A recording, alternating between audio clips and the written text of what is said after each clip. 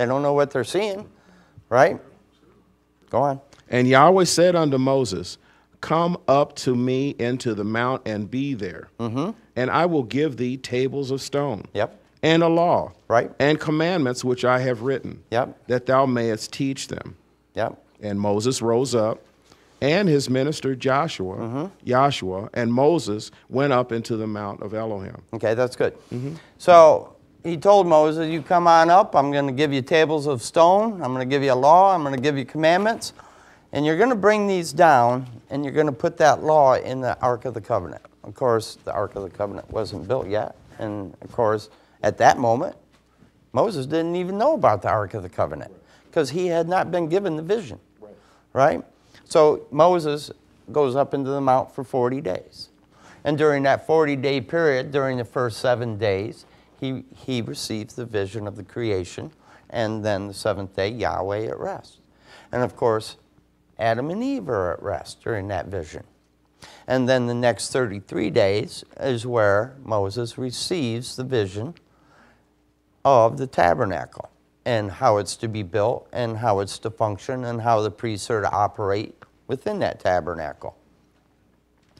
So Moses, again, he sees Adam. He sees Adam being created out of the dust of the earth. He sees Eve being taken out of Adam, and created from the rib and from the womb. And they're both at rest in the garden. Okay? Moses comes down with the tables of stone in his hand, and on his way down, or even before, Joshua says, there's a noise of war in the camp.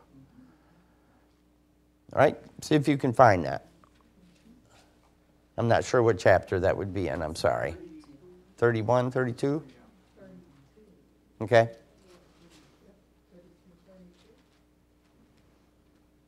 I am not sure. 32:16. Exodus 32:16. And the tables were the work of Elohim. Right. Writing was the writing of Elohim. Right. Graven upon the tables. And he wrote those tables of stone were written as he was speaking that law down to the children of Israel. So when Moses got up there, they were already prepared. Okay? Go on. 17. And when Yahshua heard the noise of the people as they shouted, he said unto Moses, there is a noise of war in the camp. There is a noise of war in the camp, because what the children of Israel had done was they had built this golden calf. And they were down here worshiping it, and they were partying, having a good time. And of course, this is a noise of war unto Yahweh. Because now they're not worshiping Yahweh, they're worshiping somebody else. Right? And he had just got done an hour ago telling them, don't you worship anybody but me. Don't you put any gods before me. Don't you make anything out of anything that looks like anything on this earth. Yep. Right? And what did they do? They just, the first 3 commandments, they didn't even listen, And this is an amazing thing. They heard him speak down. And they were so petrified of what they heard. They're, Moses, you need to go talk to him yourself, because if we hear this anymore, we're going to die. Right. We can't take this. And you would think that just that alone would be enough to instill fear into them to obey the law. But stiff-necked as they were, wasn't going to happen. Right? Okay. So, Moses comes down with Joshua, and he sees these people at war with Yahweh. And he waxes hot, and he throws down the tables of stone. Now, he was supposed to put these tables of stone into this Ark of the Covenant. But this Ark of the Covenant had not been built yet. So that's showing that there was nowhere at that point in time for Yahweh to put his law, because it had not been prepared. Their souls, their heart, their mind, and their souls had not been prepared to receive Yahweh at that time. Okay? So Moses spends another 40 days down here, and of course he's, telling the children about his vision up there. Moses, you were up there for 40 days, What was that all about? He goes, well, I was given a vision Of what? And he goes, well, in the beginning. Just, you know, that's not necessarily how it went down, but, you know, just to give you an idea. You know, he goes, well, in the beginning of it, I saw that the heavens and the earth being created. So, and he tells the children of Israel that they're to build this tabernacle. And a tabernacle is a dwelling place for the soul, right? So, and there is no Ark of the Covenant because this is where the stones are to be laid, is in this Ark of the Covenant. So this is the first thing after Moses comes down. He has the children of Israel build this Ark of the Covenant during the next 40 days that he is down from the mount. And then 40 days afterwards, he carves out 2 stones out of the mount, out of the base of the mount, just like the ones that Yahweh had given him and brought down. And he takes those 2 tables of stone back up into the mount where Yahweh rewrites the law. Now, let's go back to Jeremiah. 31? Yes, Jeremiah 31.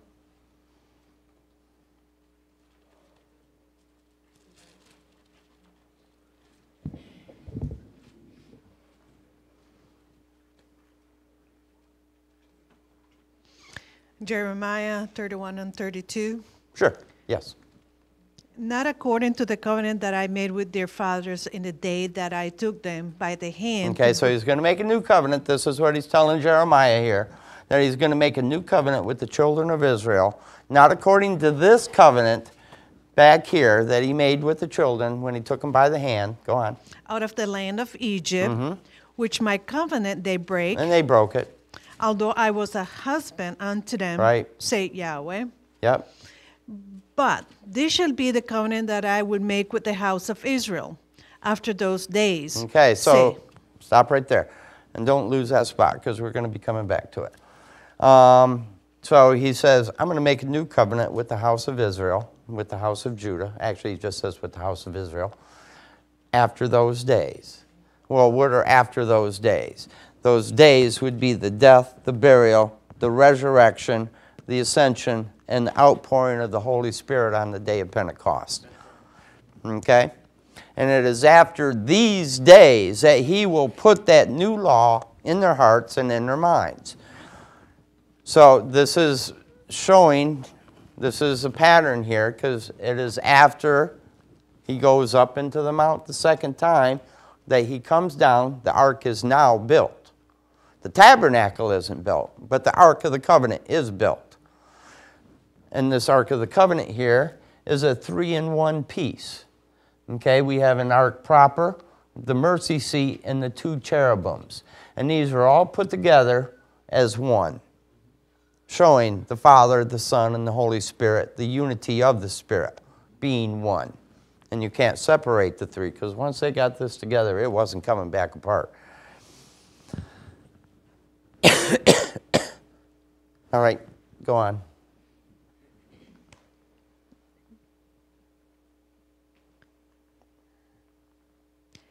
Okay. But this shall be the covenant that I will make with the house of Israel. After those days, say Yahweh, I will put my law in their inward parts and write it in their hearts, and I will be their Elohim, and they shall be my people. Okay, so he's going to write this law in their inward parts. He's going to put this law, this new law that Moses went back up, because that's what this second tables of stone is symbolical to, is the new law that Yahweh is going to put in man after those days. Okay, and that's what this second tables of stone is symbolical to, is that new law that Yahweh will write in the hearts and in the minds. So after Moses comes back down after his second 40-day trip, which during that time he saw, again, a rerun. Yahweh re-showed him, because he had to bring some things back to his remembrance about what he wrote in the first chapter of Genesis. You need to make a few corrections here, so I'm going to show you again what you got wrong. And then he also shows him the genealogy. Of course, I'm sorry, I missed. After is shown the 7 days of creation again, then Moses sees the fall of Adam. He sees Adam, or the Lucifer come into the garden and tempt Eve and her eat the fruit and then give it to her husband, who willingly takes of the fruit and dies for his wife. Just as Yahshua the Messiah came in and willingly died for his bride back here. Okay? Where was that?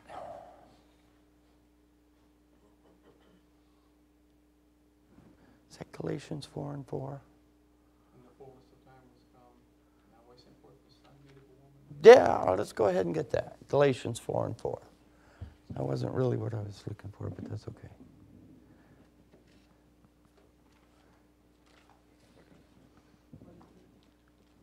Galatians 4:4. And when the full of what?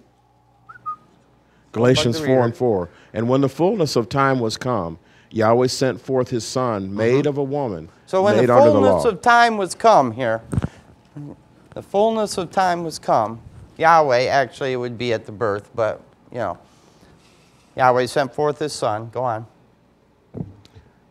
Sent forth his son, made of a woman, made under the law, to redeem them that were under the law. That's what I wanted. He was born under the law. He was made under the law. He came to redeem them that were under the law. Okay? He's not here to redeem Gentiles, because Gentiles weren't underneath this law. Right? But now Gentiles were underneath this transgression. They were included in this transgression here with Adam and Eve. All men were included in this transgression. Everyone was born dead. Your soul was born dead. There is no Yahweh, no Yahshua abiding in your soul until the Holy Spirit enters in. And that's what this is, that he also came to take care of this transgression too. But, as it says there in Galatians 4:4, read it again for me, please, Roger. Galatians 4:4. And when the fullness of time was come, Yahweh sent forth his son, made of a woman, made under the law, to redeem them that were under the law, that we might receive the adoption of sons. So, he came to redeem them from the law that they were under, so that they may receive the adoption of sons, which means that grafting in of Gentiles. Okay? So, after Moses' third trip up into the mount and back down, the Ark of the Covenant is now built, and he puts those tables of stone into the Ark of the Covenant, and that Ark of the Covenant is placed back here with Joshua. And Joshua is abiding on the backside of the tent. He's not camped out with the rest of Israel, right? And this is the meeting tent of the congregation, okay? And this is where the tables of stone and the Ark of the Covenant are placed until the time comes for this tabernacle to be built. 9 months, Moses gathers up all the materials that he's going to need to build this tabernacle. And after 9 months or 40 weeks, this tabernacle is complete. And it is dedicated and sanctified. And Yahweh, seeing that Moses had done it by the pattern, go ahead and get that for me, in Exodus 38, is it? 8 and 9? I don't know. We're talking about the pattern. Yeah. 25, 8, and 9, and 40. Thank you. Exodus 25 and 8. And let them make me a sanctuary, that I may dwell among them, according to all that I show thee, after the pattern of the tabernacle, and the pattern of all instrument thereof, even so you shall make it. And they shall make an ark of shittim wood. No. Jump down to 40 now. That was good there. Go ahead to 40. Okay. 40. And look that thou make them after their pattern, which was showed thee in the mount. Okay, so he told Moses twice right there. Make it after the pattern, Moses. Make it after the pattern, Moses. Don't mess up. Because if you mess up, if there is one little thing out of place, I'm not coming down. Right? But Moses does what he's told. And he builds it to exact specifications. And Yahweh comes down and he enters into that tabernacle. And that, again, is showing that it is Yahweh, Yahshua, because that's who is in the cloud. Who is back here in the tent? Yahshua, Joshua. And we know this because Moses went out to talk to him as a man talking to a friend.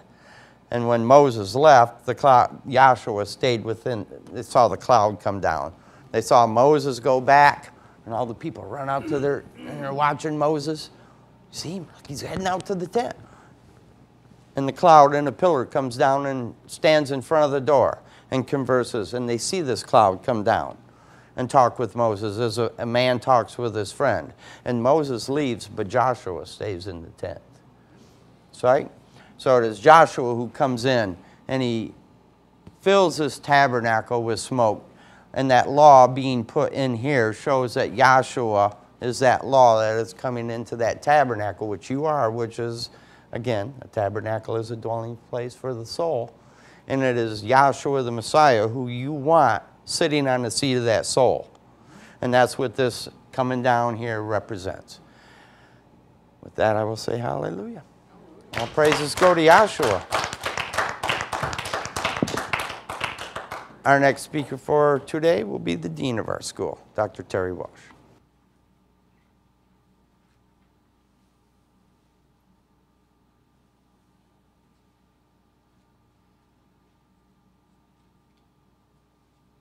Thank you.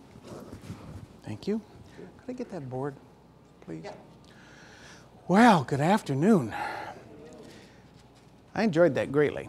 There was a lot that was covered. And this morning in our early class, we also had a lot of other things that were covered. In fact, Dr. Ed Bowman went into, again, a lot of details about light and the things in the physical body that involve physical light, how that points to the soul or the spiritual embodiment of man, and the light of the life, which is Yahshua the Messiah.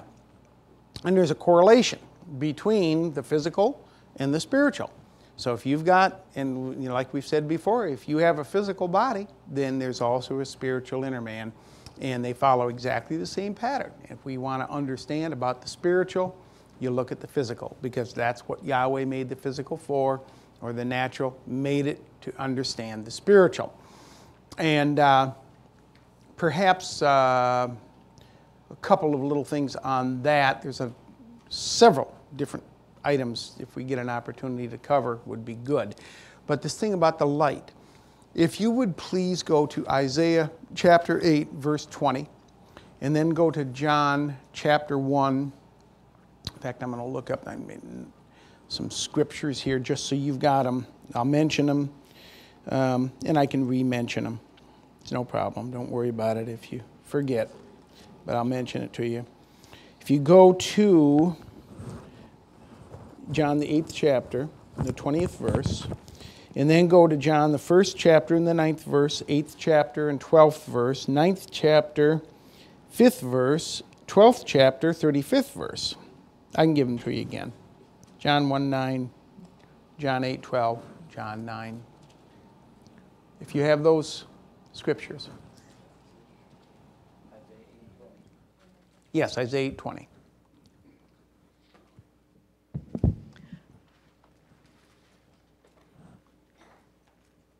Isaiah 8:20. Mm-hmm. To the law and to the testimony, mm-hmm. If they speak not according to this word, it is because there is no light in them. Okay, now here he says, to the law and to the testimony, if they do not speak according to this word, it is because there is no light in them. Let's just look at this. Okay.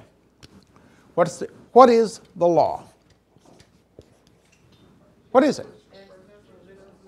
Okay. It's the things written in the first 5 books of the Bible, which is Genesis through Deuteronomy. Right?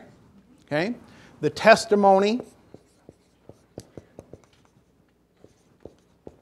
is the next 34 books, okay, which are what?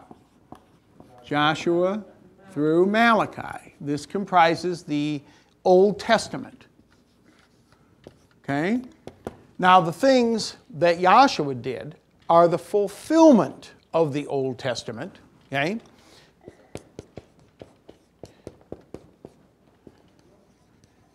And that is done by Yahshua the Messiah. And that's recorded in Matthew, Mark, Luke, and John, right? Primarily. All right? So really, the things in Matthew, Mark, Luke, and John are going to reflect the same things that you would read about back in Genesis through Deuteronomy and Joshua through Malachi. But they'd be the fulfillment. And then you have the spiritual fulfillment,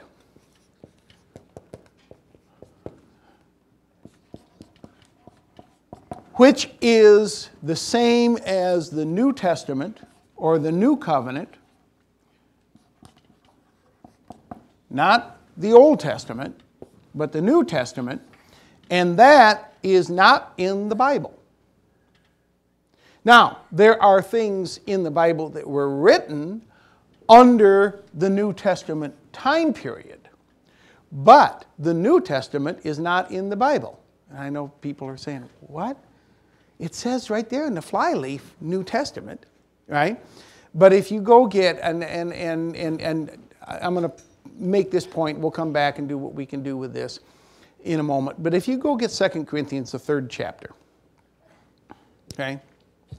And go back also, I need 2 readers working on this. Jeremiah 31, he's already mentioned this, okay? So Jeremiah 31, 31 through 34. And then 2 Corinthians, the 3rd chapter, start about the 3rd verse, if you would, please. Okay. 2 Corinthians 3 and 3. Right. For as much as ye are manifestly declared to be the epistle of the Messiah. Okay, an epistle is a letter, right? Okay, so it's a letter written by the Messiah, and he's talking to the people, or writing to these people, and he's saying that the people, or the souls of those people are written on by Yahshua the Messiah, who is the Holy Spirit. So he says, as much as you are manifestly declared to be the epistle of the Messiah, or the letter written by Yahshua, please read. The epistle of the Messiah ministered by us. Now, and it was ministered by us, and he's referring to himself as an apostle and others that preach the gospel. So a preacher is supposed to be simply an instrument of the Holy Spirit. Mm-hmm. Follow me? Mm-hmm. Okay. In other words, the minister speaks, but is not supposed to be speaking his own concepts, but it's supposed to be the Holy Spirit speaking in that person, and when he speaks, his speech is supposed to be the speech of the Holy Spirit to write upon the tables of the hearts and the minds, or the souls of those that hear. And do not lose where you're at, but I want to confirm what I'm just said. Go back and get Psalms 45, verse 1, without losing those other scriptures. Okay? And I want you to see where these are. Okay? So he says, you're the epistle of the Messiah, you're ministered or written by us. Go ahead and read. Psalms 45, verse 1.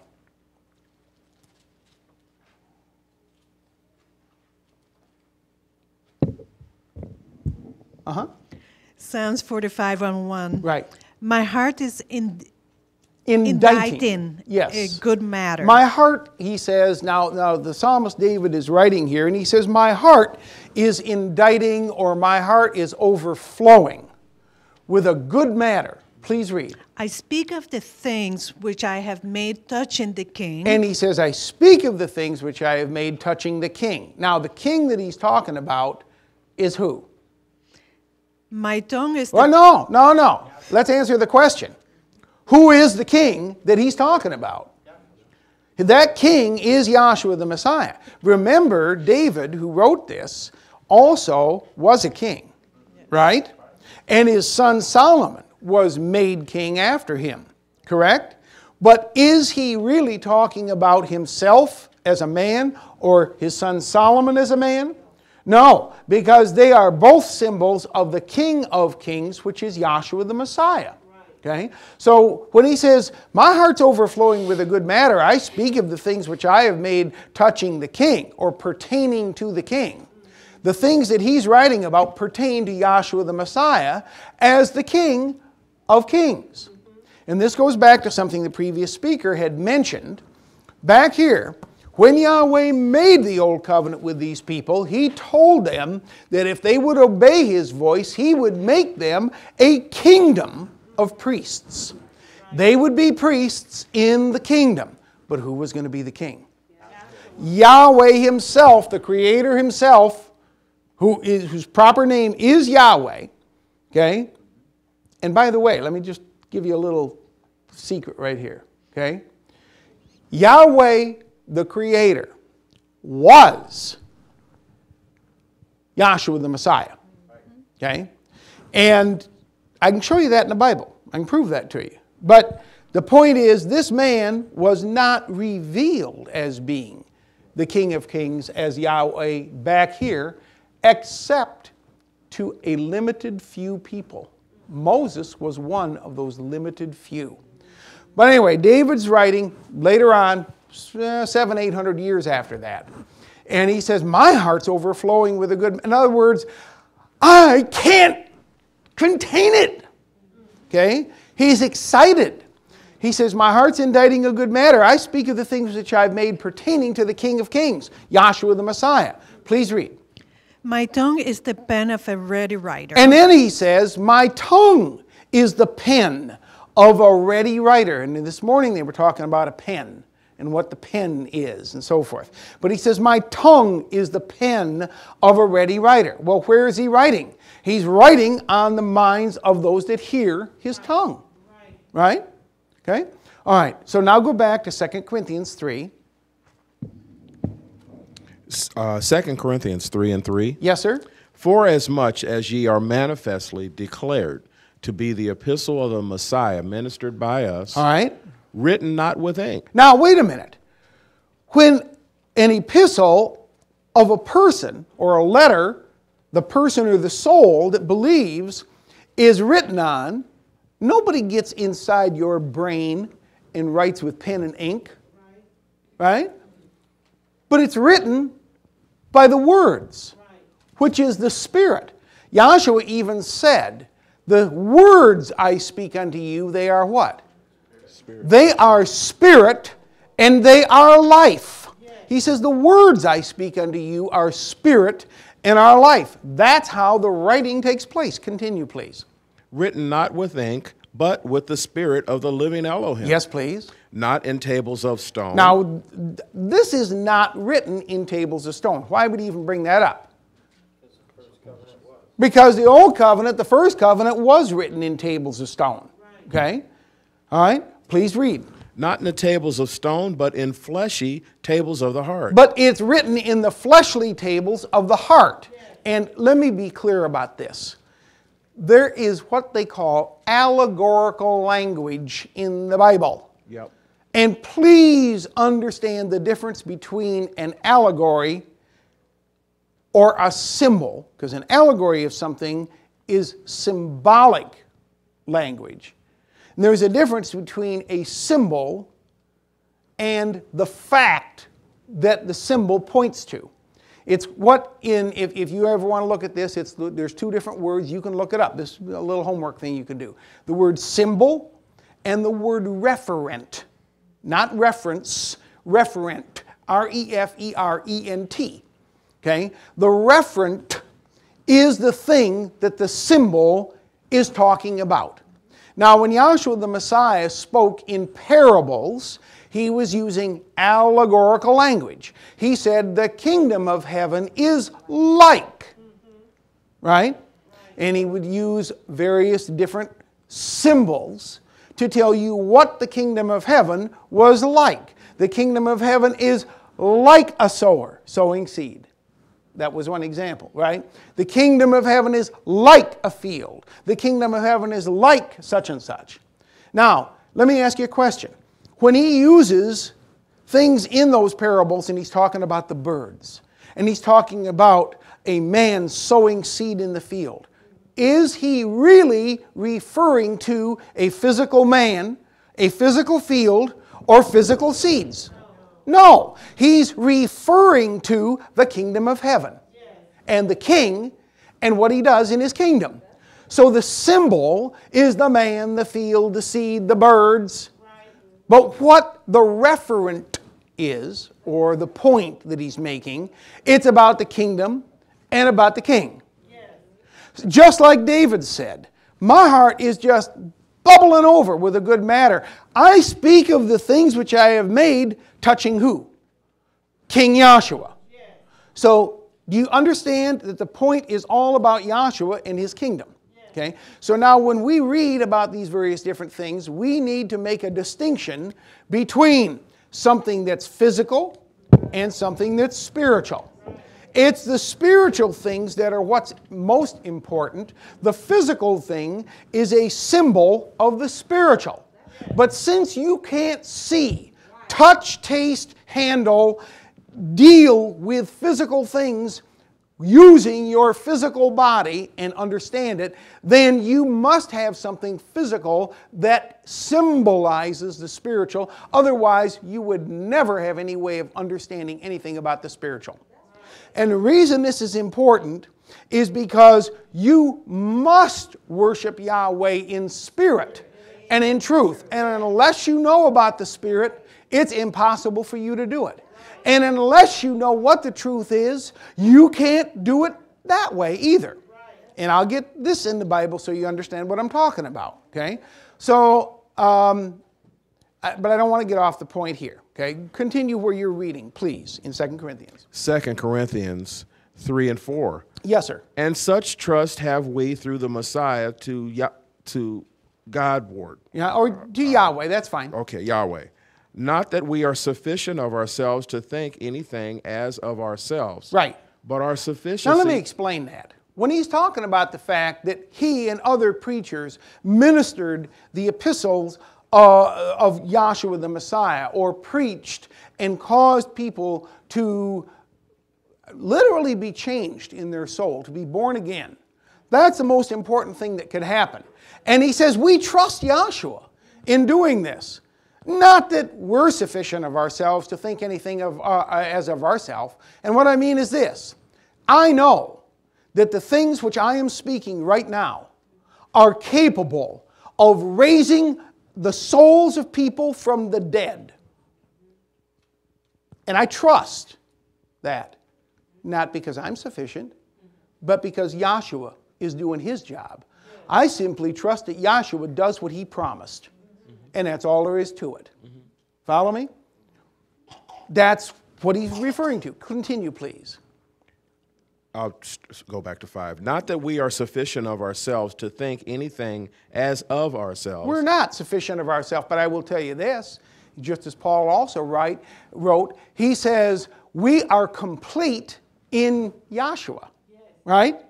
See, we're not sufficient of ourselves, alone and by ourselves. In fact, we're fully inadequate as individuals. But as part of the body of Yahshua, with Yahshua as the head, making things operate, you can't beat that. Continue. But our sufficiency is of Elohim. Sure, read on. Who also hath made us able ministers of the New Testament. No, he's made us able ministers, not made us insufficient ministers. So that's what he's talking about. He says Yahweh has made us able ministers of the New Testament. Able to do what? Able to do what he promised he would do. That he said he would write his law in the inward parts, cause your heart to be completely changed, cause your soul to be born again from the dead.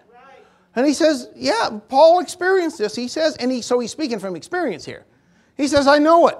He says he's made us able ministers of the New Testament, but the New Testament is what? Read on. Not of the letter. He says the New Testament is not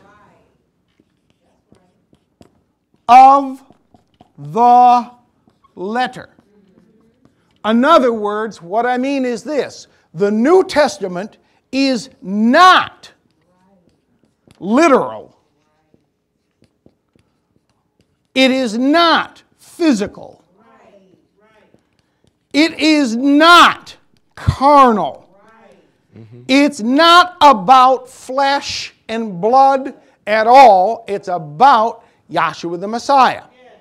Okay? All right, continue, please. Not of the letter, but of the Spirit. So he says the New Testament is not of the letter, but it is of the what? Spirit. It's spiritual. It is of the Spirit.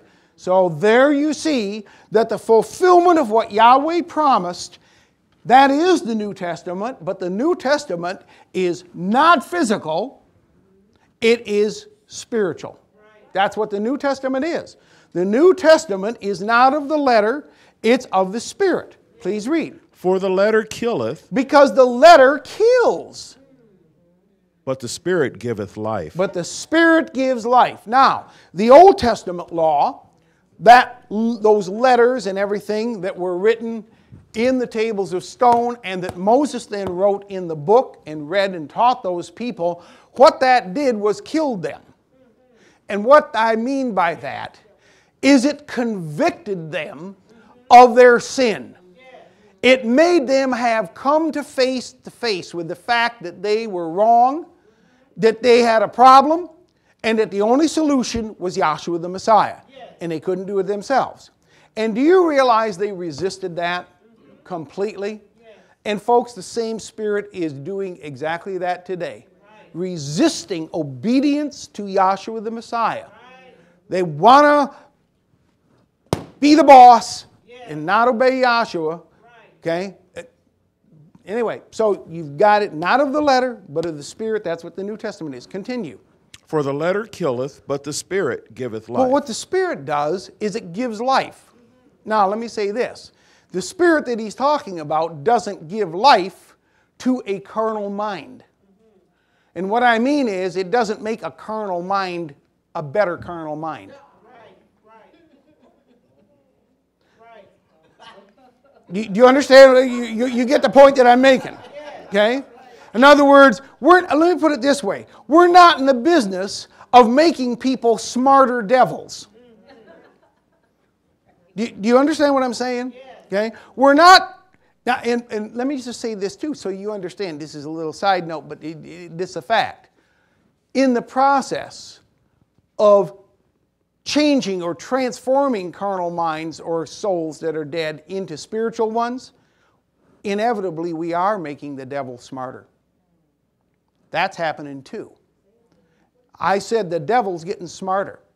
And he's getting smarter because of what we're teaching.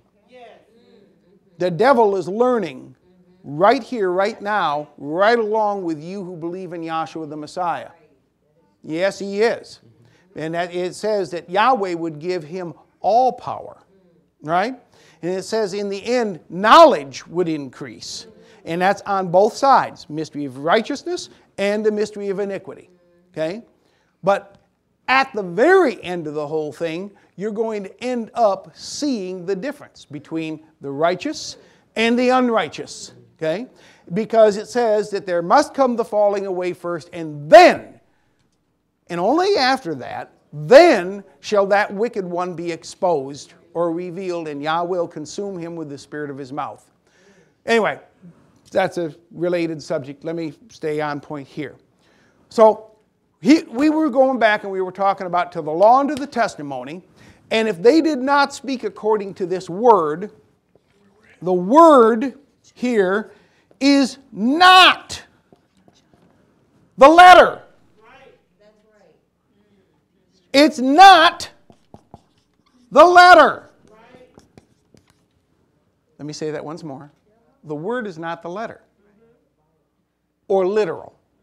Therefore, folks, the word of Yahweh is not the Bible. The physical Bible is not the word of Yahweh. It is a record of the words of Yahweh. But the word of Yahweh spoke the words of Yahweh. Now, I'm not trying to be cute. I'm trying to be specific. so that you understand it and don't have to be confused. The word of Yahweh appeared in visions, that means they saw, and he spoke to these prophets.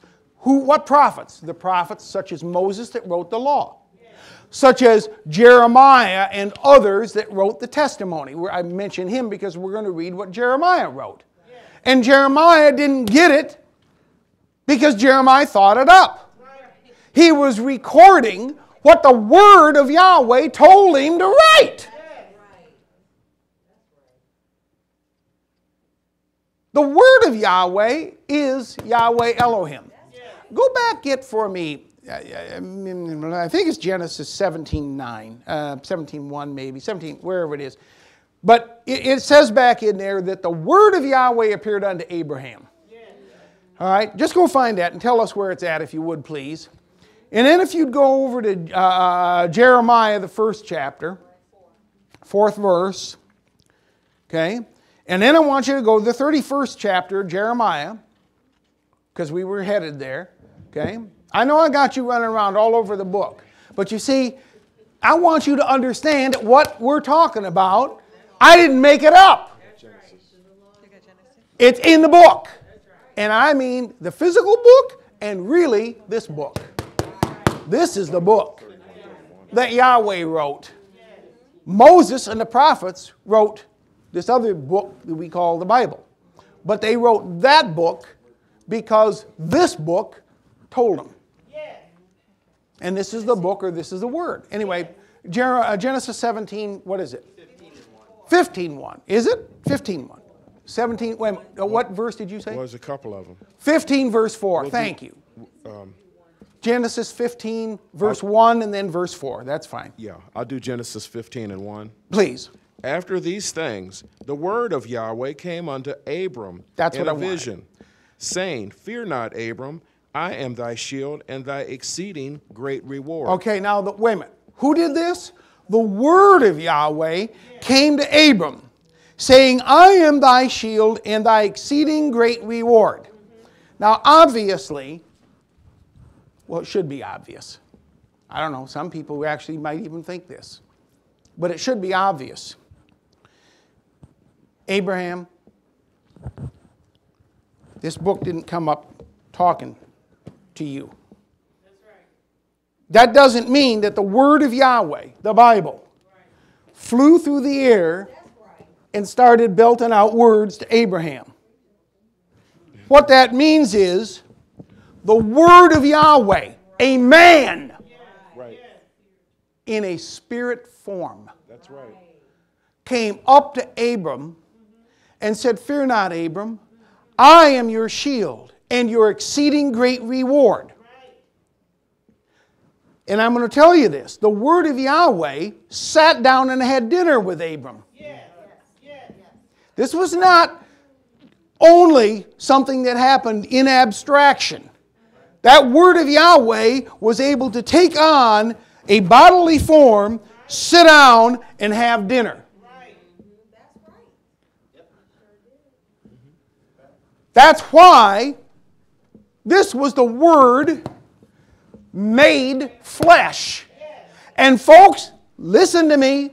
He's not instituting becoming the Word made flesh. He's fulfilling being the Word made flesh. When He came in this form, He was fulfilling. So that means He had to be the Word made flesh before this time, because this is the fulfillment of what happened before. And I'm going to give you what Dr. Kinney called one of the greatest secrets that Yahweh ever had. Yahweh Elohim, the Creator Himself, just materialized in a physical body in the land of Egypt and was called Yahshua, the Son of Nun, which in the modern English Bible is transliterated Joshua, the Son of Nun. But there was no J and no letter sounding like a J. And his name was not Joshua, it was simply Yahshua. And Yahshua means Yahweh is salvation.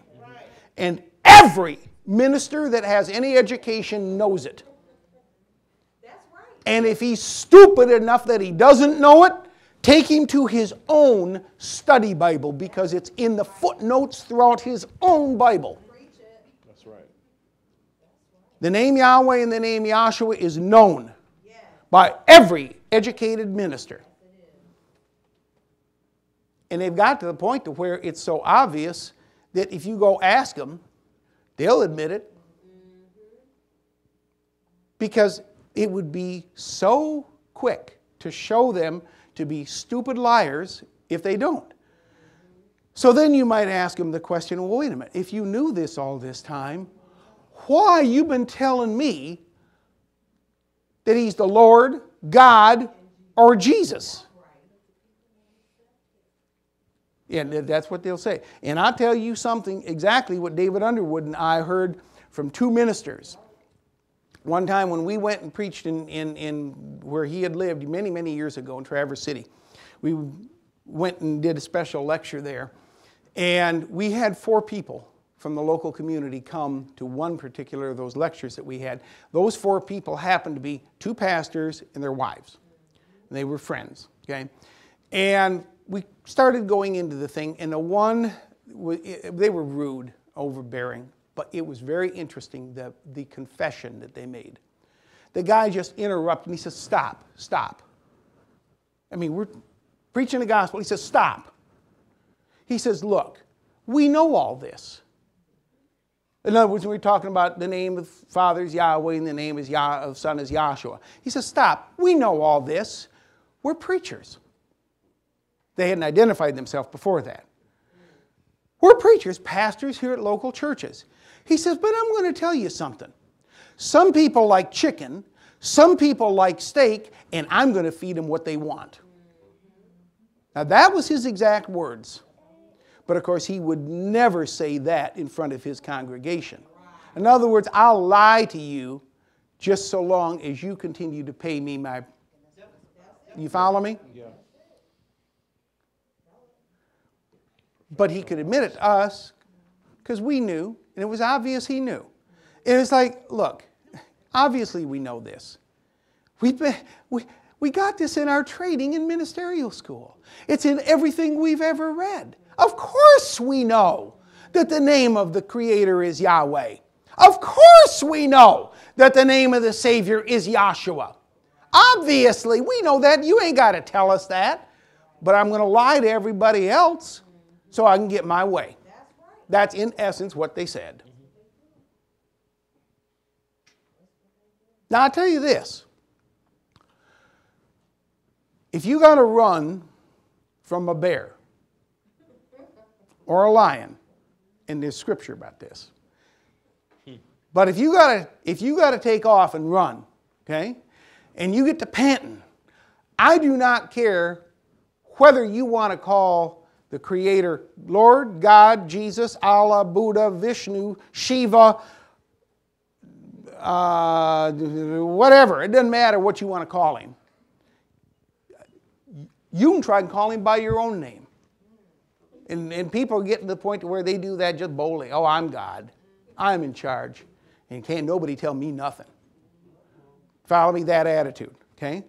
But I do not care what goes on. You get to running for your life. I don't care who you think you worship. You're going to be going...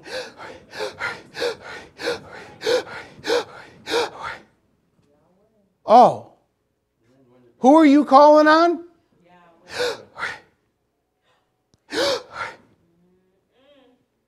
And your heart is going to be pounding.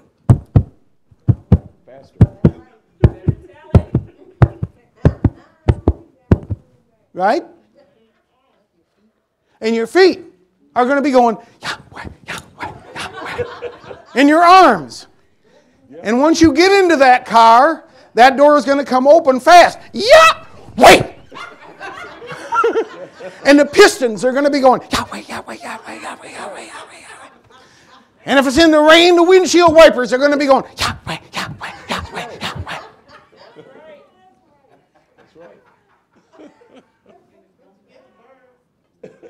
That's right. And the birds might be going by. Yahweh. Right? And if you happen to be driving by the seashore, The sea will be talking to you. Yahweh.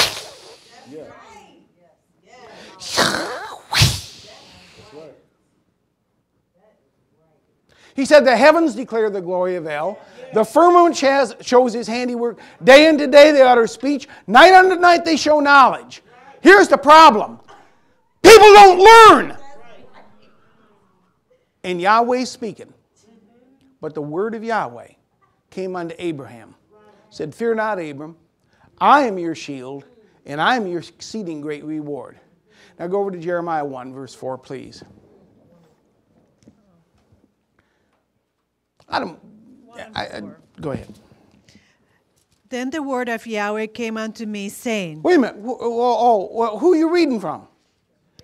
Jeremiah. All right, now Abram was in the law. Moses wrote that because the word of Yahweh came to him. Now Jeremiah is writing from in the testimony. And he says, the word of Yahweh came unto me, saying, and then the rest of the book of Jeremiah is basically an account of things that the word of Yahweh had Jeremiah write. Now go over to Jeremiah, the 31st chapter. And go to the 29th verse, and I'm going to try and run through something fairly efficiently here. But I need you to be paying attention to exactly what the point is here. Read on, please. Jeremiah 31:29. Jeremiah 31:29. Yes, ma'am. In those days they shall no more. The fathers have eaten. In those days they shall say no more.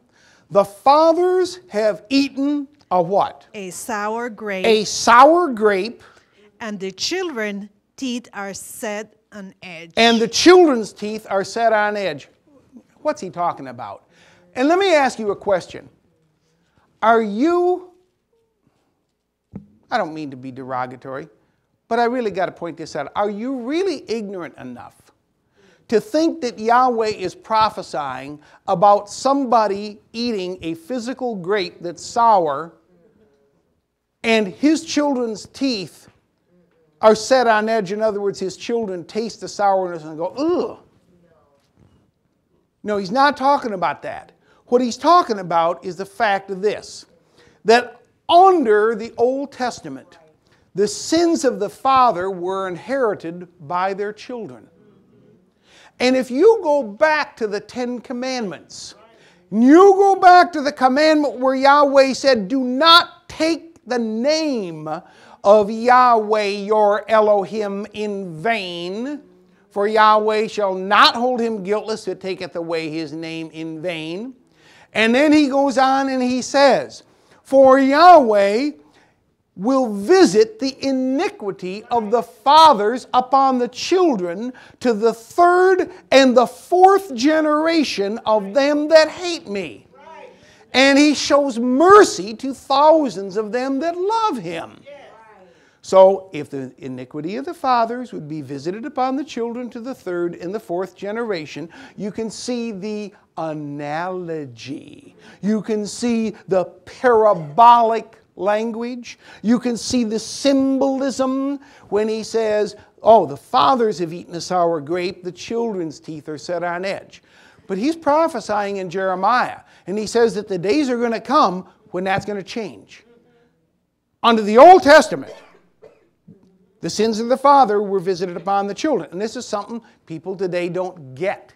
That's why they don't understand sin and forgiveness of sin. This is one thing.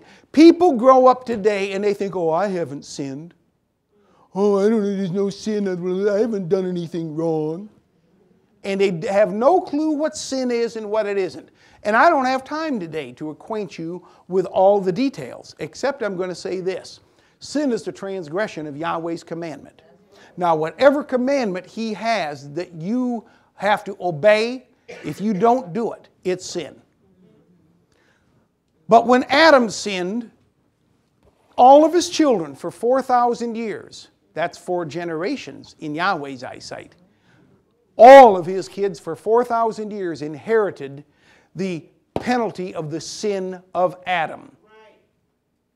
And that goes from Adam all the way on down to the birth of who?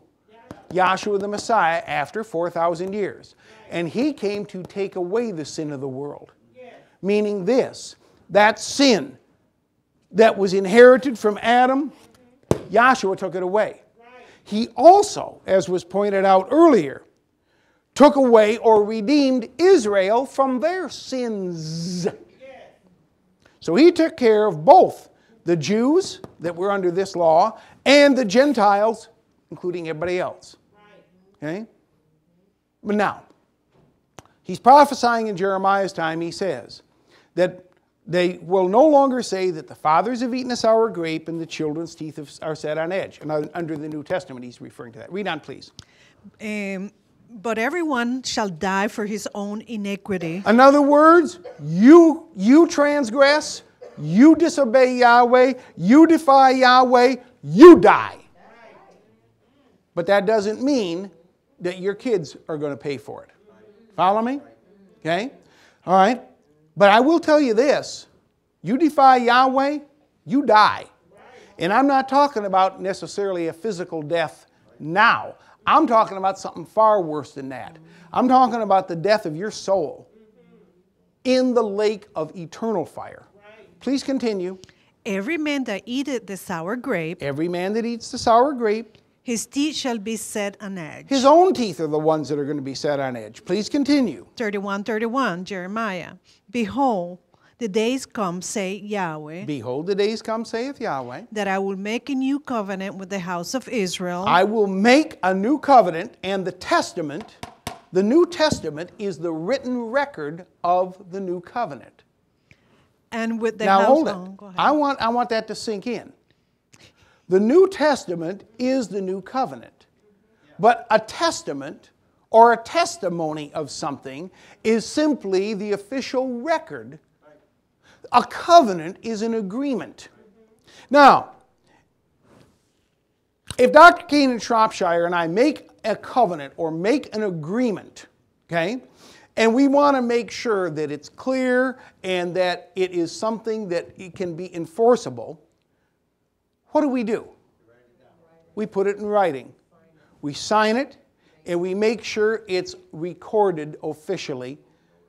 Right. All those kinds of things, so that the identity of the individuals are involved and it's recorded in a way that it can't be altered.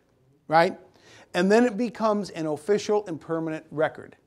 You're talking about a covenant of salt that it talks about in the Bible in, I think, 4 different places. Salt is a preservative. And when it refers to a covenant of salt, one of the things about a covenant of salt is that a covenant is made in such a way that it is to be preserved or not to be changed. Okay, it's to be preserved like salt preserves something. It's to be official, it's to go on record. And it is usually, by the way, back there, their practices were to make what people would call a covenant of salt over a meal. And the meal would be seasoned or salted. Follow me? In other words, you sit down, you have a meal, okay? It's like we have a business luncheon, okay? And we make an agreement over that business luncheon, sign the papers, right? And if I'm the one that initiated that, I pick up the tab. Follow me? That's what Yahweh did with Israel. Okay? And that's what he does under the New Testament. It makes it a permanent, irrevocable covenant. But the testament of the covenant is the paperwork. It's what's written. Now, here's what I hope I made this clear earlier. Where is the New Testament written? In your heart, in your mind, if you've believed it. And what is it written with? Is it written with pen and ink? No, it's written with the Spirit of the living Elohim.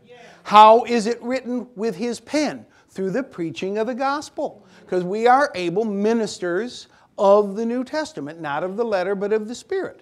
Do you understand? Okay? So the record or the testament or the covenant of Yahweh is the Holy Spirit written in your heart or mind by one that preaches the gospel with the Holy Spirit.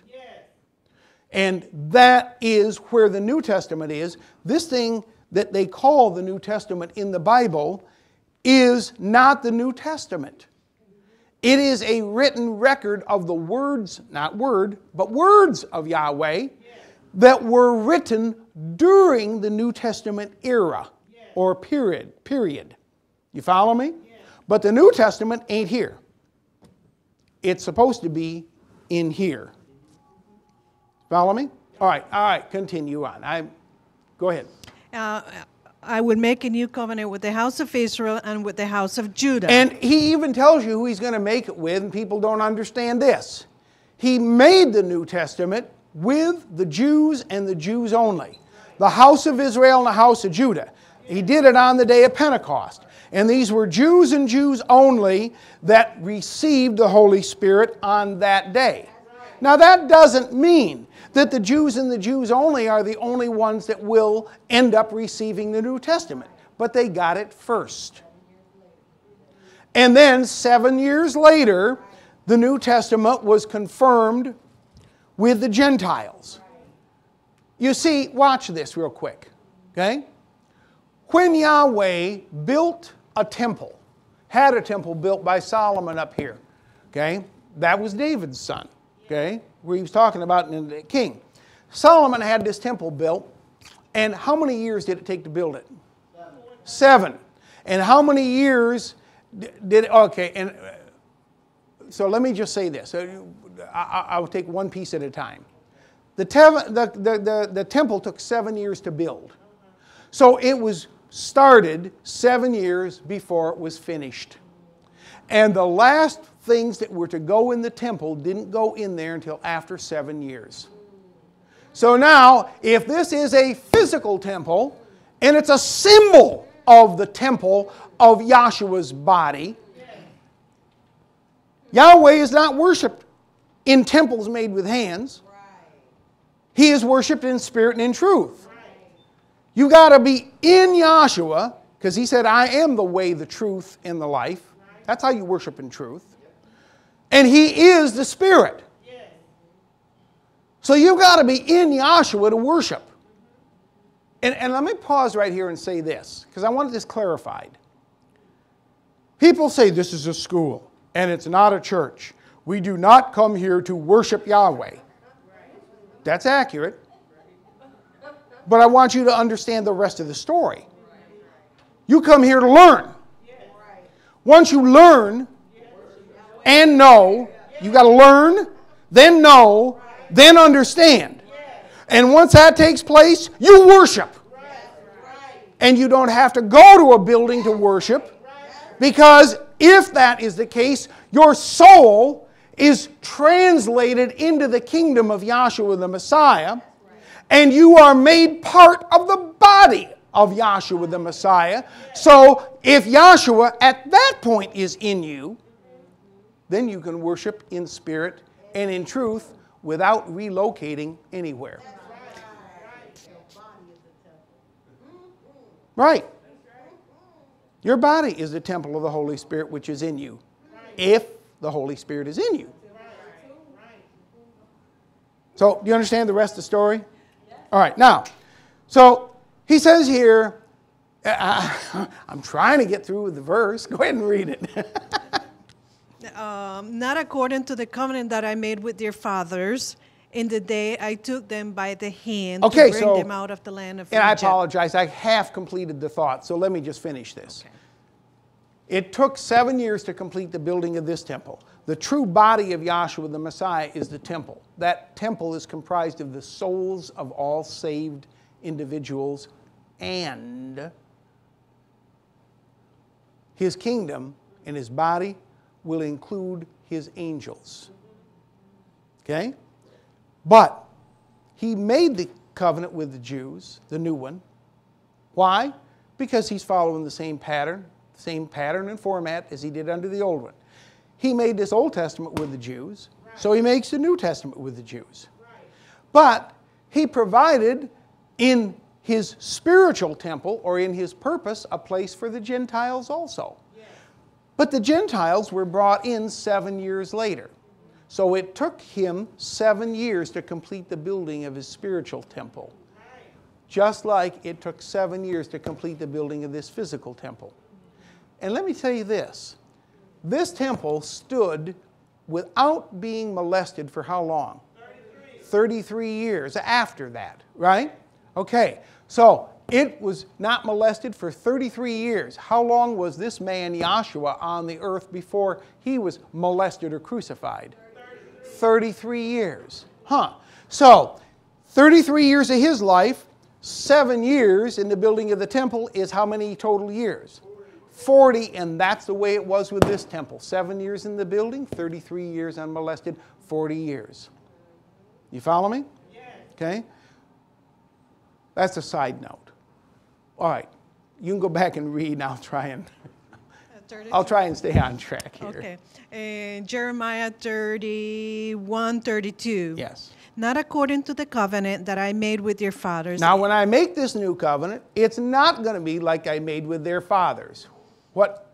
When? Go ahead. In the day that I took them by the hand to bring them out of the land of Egypt. So when he brought them out of the land of Egypt, he brought them here to Mount Sinai, and 50 days after he brought them out through the Red Sea, he spoke that law to them and made the covenant with Israel. Please read. And let me say this. 50 days after Yahshua resurrected, he put the Holy Spirit in them or made the new covenant with them.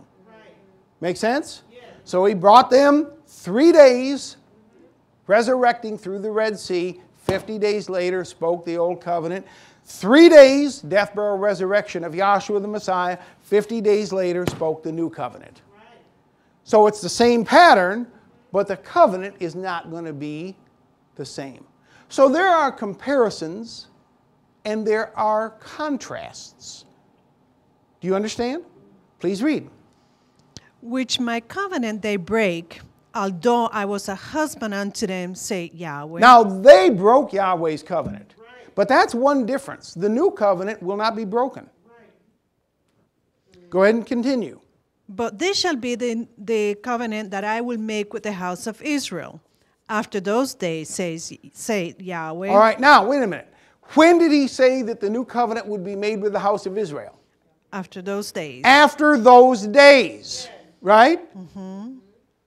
I can nail down for you when that would be. All you got to do, you do your homework. You go look this up. Matthew, the 3rd chapter, the very first verse. And it says right there that in those days came John the Baptist preaching in the wilderness of Judea, saying, repent, for the kingdom of Yahweh is at hand. Right? And Yahshua came into his ministry right then in those days. But after Yahshua's ministry, death, burial, resurrection, ascension, he poured out the Spirit, and that was the new covenant after those days. Please continue. After those days, say Yahweh, I will put my law in their inward parts. I'll put my law on tables of stone again. No, I'll write it in a physical book. No, I'll put it in their inward parts. Please read. And write it in their hearts. And the New Testament is going to be written in their hearts. And I told you it's not in the Bible. Please continue. And I will be their Elohim. And I will be their Elohim. That's an important statement because Yahweh's name means I will be. And he said, I will be what I will to be. And Yahweh willed to become salvation, and he willed to be their Elohim, and he willed that they be his people. And if Yahweh wills it, it will be. Please continue. And they shall be my people. Yes. And they shall teach no more every man his neighbor and every man his brother, saying, know Yahweh. Now, man is not going to be doing the teaching over here. I got through telling you that this is not a man teaching you. You're supposed to be speaking with the Spirit of the living Elohim. Do you follow me? He says, yeah, we were able ministers of the New Testament, but it's not of the letter, it's of the Spirit.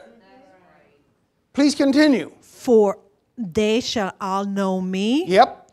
From the least of them unto the greatest They of them. shall all know me from the least of them to the greatest. And let me say this, that requires that they learn of him. Then come to know him. And then come to understand him. And the only way that happens is if he teaches them. He's got to teach them. Otherwise, it ain't happening. Please continue. And greatest of them say, yeah, for I will forgive their iniquity, and I will remember their sin no more. Okay, that's enough. Barely got started on anything, but I hope that's encouraging. Hope it gives you also some genuine understanding about some of the things of Yahweh on some level. And I pray Yahweh bless you with wisdom and understanding. Praise Yahshua.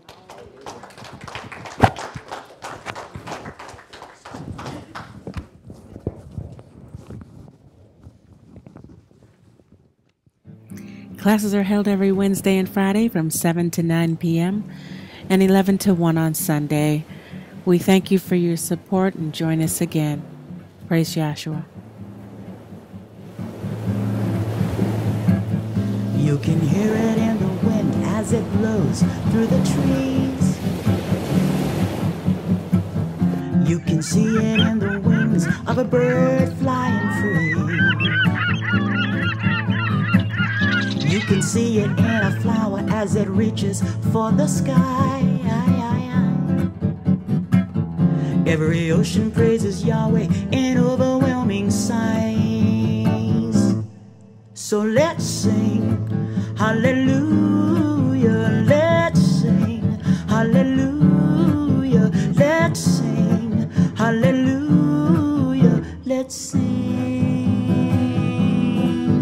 let's sing hallelujah, let's sing hallelujah, let's sing hallelujah, let's sing.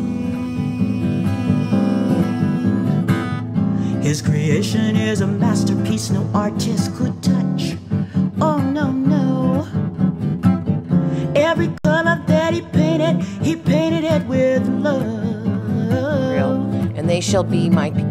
And his signature is seen on everything he made. Even you, for every breath you breathe his living name. So let's Yahweh has given you is precious, blessed. It is something to be cherished and treated that way. It is not something to be ignored and to use a ho-hum attitude about. And it's so easy for us to do that because it doesn't on the outside look as glorious as it really is on the inside. And you need to look on the inside to really appreciate it. I hope that's encouragement as well as warning. Okay? Thank Yahshua. This room and moving chairs around, and every time I come back in, they're rearranged. Hallelujah, let's sing. Hallelujah, let's sing. Sing, sing, sing, let's sing. Hallelujah, let's sing. Hallelujah, let's sing. Hallelujah, let's sing.